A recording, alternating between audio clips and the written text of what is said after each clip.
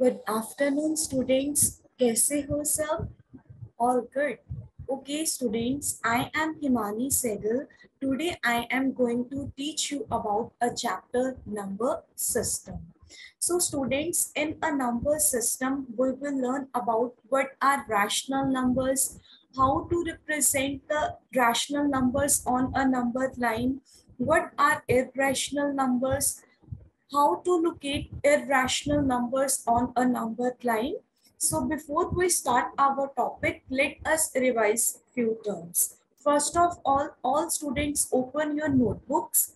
All students open your notebook and write chapter name that we discussed today. So our chapter is number system. So students, as you have already learned in our previous classes that our number system can be classified into various types of numbers, right? So first is natural numbers. First कौन से numbers आएंगे आपके पास? Natural numbers. सो क्या आप में से कोई मेरे को स्टूडेंट बताएगा कि नेचुरल नंबर्स कौन से नंबर्स होते हैं? क्योंकि ये तो आप स्टार्टिंग से पढ़ रहे आ रहे हो कि नेचुरल नंबर्स कौन से नंबर्स होते हैं, तो कौन बताएगा? Yes, very good. Natural numbers are those numbers which starts from 1 and it goes to infinity. Very good. बच्चे natural numbers simple counting numbers होते हैं like 1, 2, 3, 4, 5, 6, 7, 8, 9, 10. These are the natural numbers. These are also known as a counting numbers. इसको आप counting numbers भी बोलते हो. And it can be denoted by which symbol? इनको हम किस सिंबल के साथ डिनोट करेंगे? It can be denoted by symbol capital N, which is equals to 1, 2, 3, 4, up to so on infinity. So natural numbers are numbers which starts from 1 and it goes to infinity. And these numbers are also known as a counting numbers. It can be denoted by the symbol capital N. And remember, 1 is the smallest natural number. Okay, students?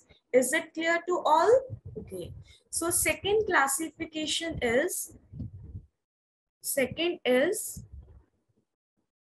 whole numbers. So अब आप मेरे को बताइए कि whole numbers कौन से numbers होते हैं? Whole numbers are the natural numbers but including zero. The main point क्या है? Whole numbers आपके natural numbers ही होते हैं but इसमें आपके पास क्या include होता है? Zero. Very good. Whole numbers are the natural numbers but including zero. And it can be denoted by which symbol? इसको आप किस symbol के साथ denote करोगे? It can be denoted by the symbol W. So W is equals to, which starts from, whole number starts from 0, 1, 2, 3, 4, and it goes to infinity. So whole numbers are the numbers that starts from 0. In simple words, we can say that all whole numbers are a natural numbers, but in a whole numbers, 0 is included, right? So in basic terms, whole numbers are the numbers which starts from 0 and it goes to infinity, and it can be denoted by the symbol W. And W is equals to 0, 1, 2, 3, 4 up to so on. अगर आपसे कोई question पूछे बच्चे which is the smallest whole number, so that is smallest whole number is 0 and the smallest whole number is 0 and the smallest natural number is 1. Smallest natural number is 1. Very good. Okay. Third type of the classification is, third क्या है बच्चे आपके पास? That is integers, right? Integers. बच्चे integers क्या होते हैं? when we represent the numbers on a number line, right? Remember, आप number line draw करते थे, right? When we represent the numbers on a number line, the numbers which can be written to the right hand side of the zero, they are said to be the positive integers, and the numbers which can be written to the left hand side of the zero, they are said to be the negative numbers. Here zero is a neutral, right? Remember, जब आप एक number line draw करते थे, and centre आपका zero था, जो numbers आपके zero के राइट हैंड साइड पे लिखते थे उनको हम बोलते हैं पॉजिटिव नंबर्स, जो जीरो के आपके लेफ्ट हैंड साइड पे नंबर्स होते हैं उनको हम बोलते हैं negative numbers. And zero is a neutral. Zero क्या है आपके पास? Neutral. Neutral means that is zero is neither a positive number nor a negative number, right students? And it can be denoted by the symbol. इसको आप किस symbol के साथ denote करोगे? Either आप I के साथ denote करो और capital Z के साथ denote करो. So collection is -3, -2, -1, 0, 1, 2, 3, up to so on. So integers, the collection of the positive numbers and the negative numbers, and the zero is said to be an integers. It can be denoted by the symbol. Either आप इसको capital I के साथ denote करो और इसको आप capital Z के साथ denote करो, right? Here zero is a neutral. That is, zero is neither a positive integer nor a negative integer. Is it clear to all?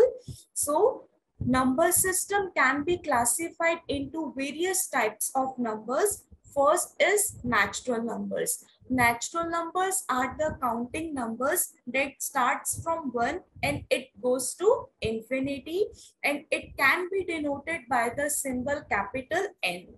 Remember, the smallest natural number is 1 and there is no biggest natural number. Second classification is whole numbers. Whole numbers are the numbers that starts from 0. All whole numbers are the natural numbers, but in whole numbers 0 is included. So the 0 is the smallest whole number.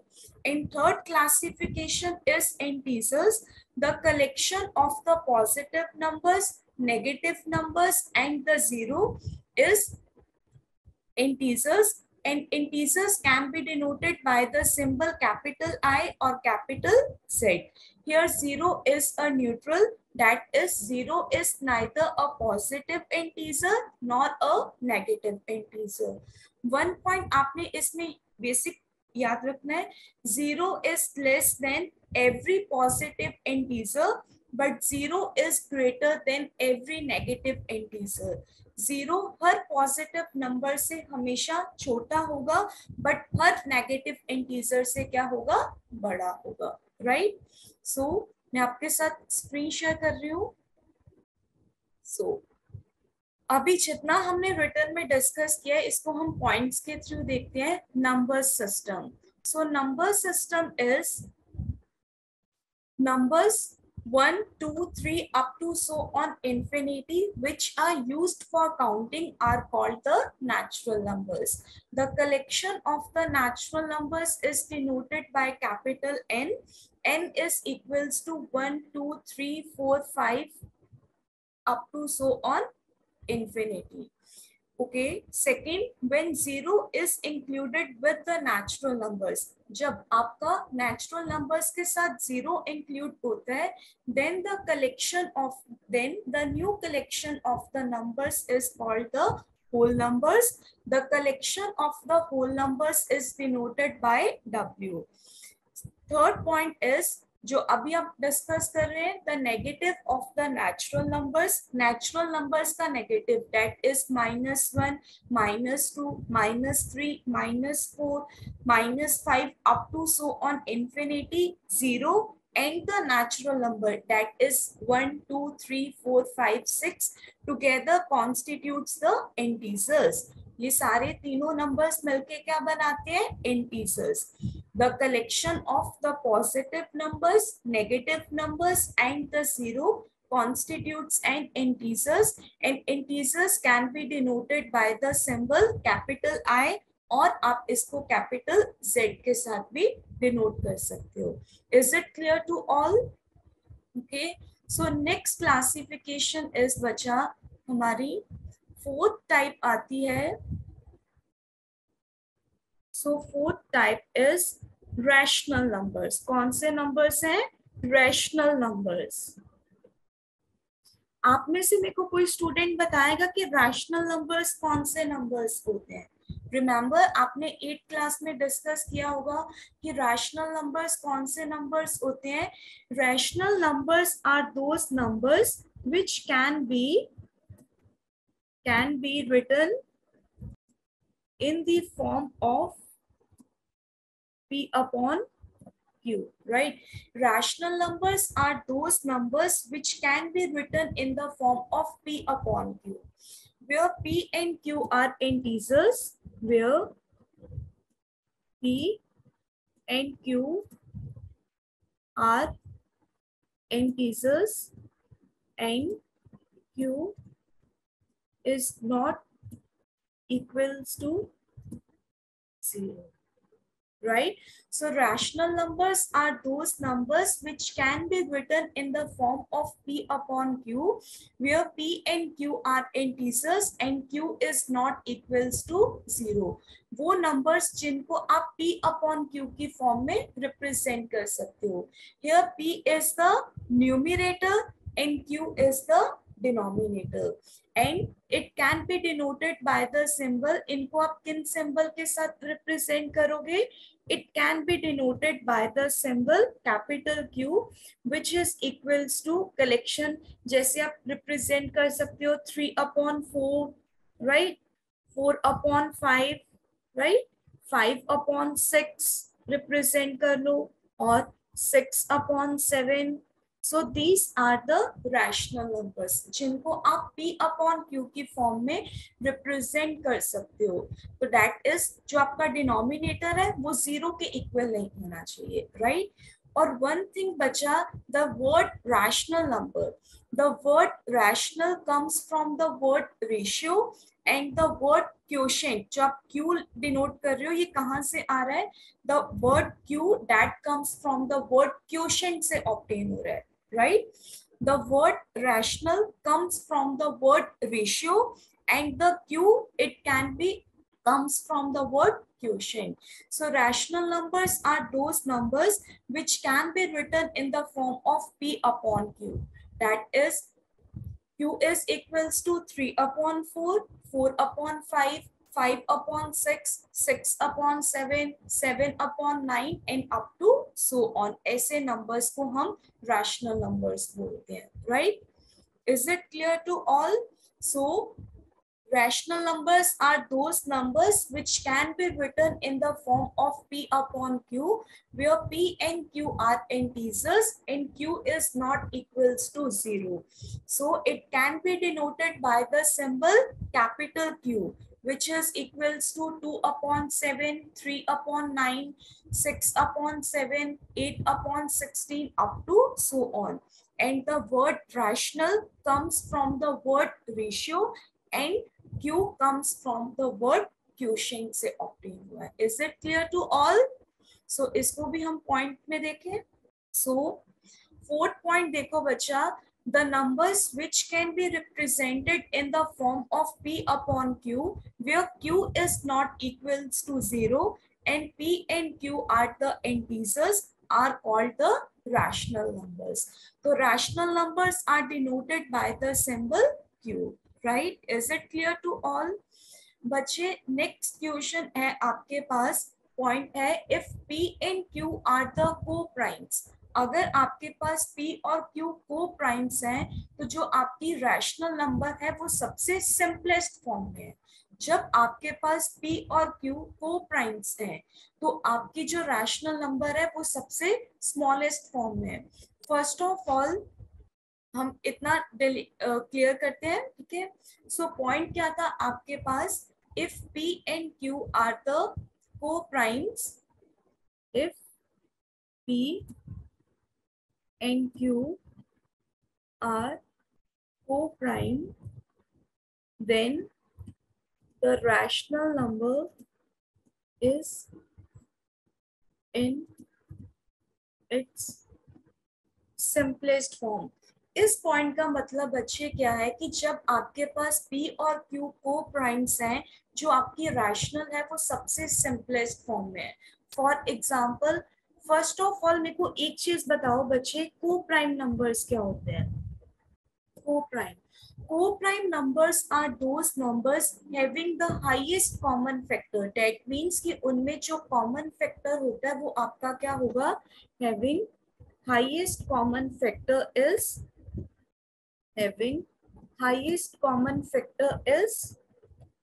one. Co-prime numbers are those numbers having their common factor is one. For example, अगर मैं आपसे बात करूं 3 और 4, मैंने दो number select किए 3 and 4, right. तो बच्चे इन दोनों नंबर्स में कॉमन फैक्टर कौन सा आ रहा है? 1. जब आप 3 के फैक्टर्स करोगे तो 3 के फैक्टर्स कौन से आ रहे हैं? 1 and the 3 itself. एंड 4 के जब आप फैक्टर्स करोगे तो दैट मीन्स 1, 2 and 4. तो 3 and 4 के फैक्टर्स के बीच में कॉमन फैक्टर कौन सा आ रहा है? 1. तो that means co-prime numbers are those numbers having the common factor is 1. तो उन्होंने पॉइंट क्या बोला है कि if P and Q are the co-prime then the rational in its simplest form. जैसे 3 and 4 मैंने कोई दो नंबर सिलेक्ट किए, जब आप इसको रैशनल नंबर में रिप्रेजेंट करोगे दैट मीन्स 3/4. तो दैट इज, ये सबसे स्मॉलेस्ट फ्रैक्शन है, इसको आप फर्दर रिड्यूस नहीं कर सकते. सिमिलरली आप फ्रैक्शन ले लो 5/6, राइट. जब आप 5/6 ले रहे हो तो इसको भी आप फर्दर लोएस्ट में रिड्यूस नहीं कर सकते, बिकॉज ये दोनों नंबर्स आपके पास क्या है? को प्राइम्स नंबर है. दैट मीन्स इनमें जो कॉमन फैक्टर है वो आपका 1 है. तो दैट मीन्स 5/6 जो है वो अपनी सिंपलेस्ट फॉर्म में है, राइट. अगर आप ले लो 6/7, तो दैट इज, ये भी जो आपका रैशनल नंबर है वो एक सिंपलेस्ट फॉर्म में है, इसको आप फर्दर रिड्यूस नहीं कर सकते. बट बच्चे अगर मैं आपके सामने एक फ्रैक्शन ले रही हूँ 25/35, 25/35, तो अब देखो 25/35 इसको आप फर्दर लोएस्ट टर्म में कन्वर्ट कर सकते हो, दैट इज 5/7. 25/35 आपके पास को-प्राइम नंबर्स नहीं थे, इनको हमने फर्दर रिड्यूस किया लोएस्ट टर्म में, दैट इज 5/7. नाउ 5/7 जो आपके पास क्या है? It is the simplest form. ये रैशनल नंबर की सिंपलेस्ट फॉर्म है, इसको आप फर्दर लोएस्ट टर्म में रिड्यूस नहीं कर सकते. सो if P and Q are the co-primes, then the rational in its simplest form. So co-prime numbers are those numbers having the highest common factor is 1. So for example 3/5, 5/6, 7/9, 8, आप ले सकते हो 8/6, but 8/6 लोगे तो it will become 4/3. तो 4/3 is in its simplest form. Is it clear to all? Okay. सो यही बच्चे उन्होंने लिखा था, if P and Q are the को-प्राइम्स then the rational number is in its simplest form. बच्चे नेक्स्ट पॉइंट है आपके पास, all natural numbers. जितने भी आपके पास नेचुरल नंबर्स हैं that starts from, very good, natural number starts from 1 and it goes to infinity.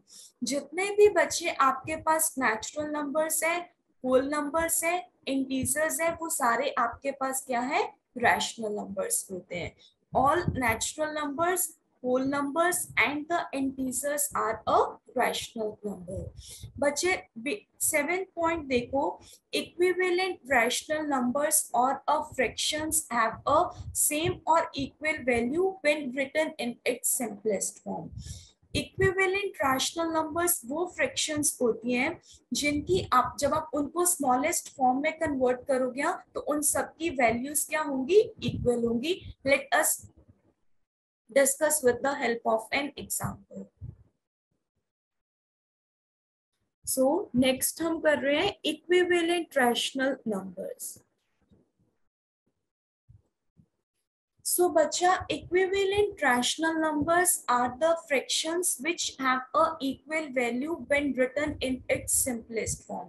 Are the fractions having equal value when written in its simplest form. क्या है बच्चे इसका?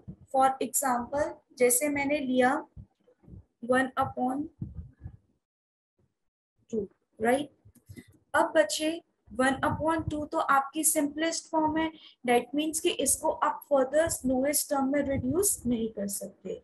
अब मैं नेक्स्ट फ्रैक्शन ले रही हूँ like 2/4, 2/4 which is equals to, इसको आप फर्दर लोएस्ट टर्म में कन्वर्ट कर सकते हो. That is 1/2. नेक्स्ट फ्रैक्शन मैंने लिया 3/6, 3/6 which is further reduced to, इसको आप लोएस्ट टर्म में कर सकते हो 1/2, राइट. नेक्स्ट फ्रैक्शन मैंने लिया 4/8 which is further reduced to 1/2. Next fraction मैंने लिया आपके पास 5/10, 5/10 which is further reduced to 1/2, right. Next fraction मैं ले रही हूँ 6/12, 6/12 which is further reduced to 1/2. सो बच्चे आपको एक चीज इस पूरे पैटर्न में ऑब्जर्व हो रही होगी कि आपकी थ्रू आउट मैं जितना भी प्रोसेस किया है इसमें सबकी जो रैशनल नंबर्स है वो इक्वल वैल्यू है. तो that is these are said to be the equivalent rational numbers. That means कि जब आप इनको, जब मैंने 1/2 लिया तो 1/2 तो आपका स्मॉलेस्ट फॉर्म में था. मैंने नेक्स्ट फ्रैक्शन लिया 2/4, नेक्स्ट लिया 3/6. अब 2/4 को मैंने फर्दर रिड्यूस किया तो आपके पास बन गया 1/2. अगेन मैंने कंसिडर किया 3/6, इसको मैं फर्दर रिड्यूस कर रही हूँ तो it will become 1/2. 4/8 that is 1/2. 5/10 1/2. 6/12 1/2. 9/18 which is equals to again 1/2. 10/22 that is 1/2. तो that means आप ये चीज ऑब्जर्व कर रहे हो कि इन पूरे पैटर्न में जो फ्रैक्शंस की वैल्यू है they have a equal value. जब आप इनको सिंपलेस्ट फॉर्म में कन्वर्ट कर रहे हो तो इन सभी फ्रैक्शंस की जो वैल्यू आ रही है वो आपके पास क्या आ रही है, इक्वल आ रही है. So we can say that 1/2, 1/2, 2/4, 3/6, 3/6, 4/8, 5/10, 5/10, 6/12, 7/14, 8/16. These all are the equivalent rational numbers. Are equivalent rational numbers. So equivalent rational numbers are the fractions having a equal value when written in its simplest form. जब आप इनको simplest form में written करोगे तो they have a equal value. So equivalent rational numbers are the fractions having a equal value when written in its simplest form. इतनी चीज बच्चे किसी को क्लियर है? अगर बच्चे मैंने जितना भी टॉपिक करवाया किसी को नहीं क्लियर तो मेरे से अभी पूछ लो कि मैम ये चीज कैसे आई है, ठीक है? सो इसको भी हम डेफिनेशन देखें इसकी. Okay, so equivalent rational numbers or the fractions having a equal value when written in its simplest form. Right यही अभी हमने एग्जाम्पल के साथ डिस्कस किया है. बच्चे एक पॉइंट है आपके पास, rational numbers between two numbers x and y. अगर आपके पास दो रैशनल नंबर्स हैं, let us suppose that 2 and 3, तो अगर आपसे पूछा जाए कि how many rational numbers lies between the given two rational numbers, तो आपने बोलना है कि there are infinitely many rational numbers between any two given rational numbers.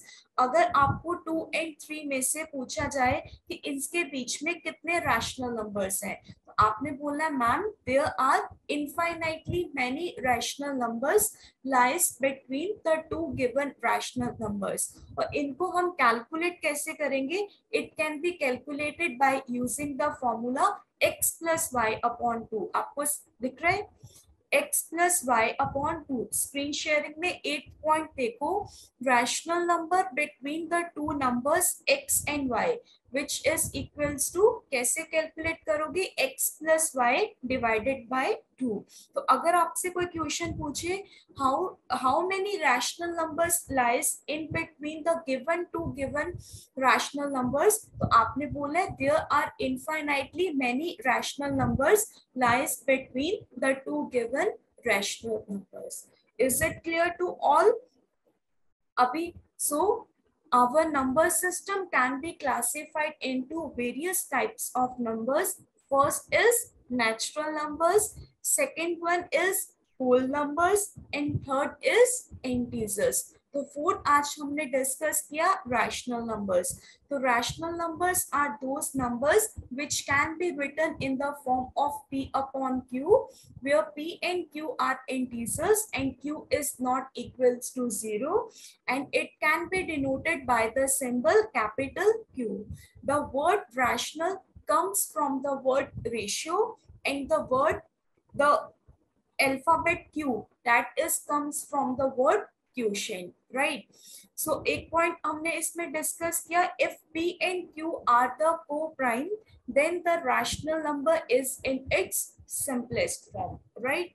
6th point हमने डिस्कस किया, all natural numbers, whole numbers and the integers are a rational number.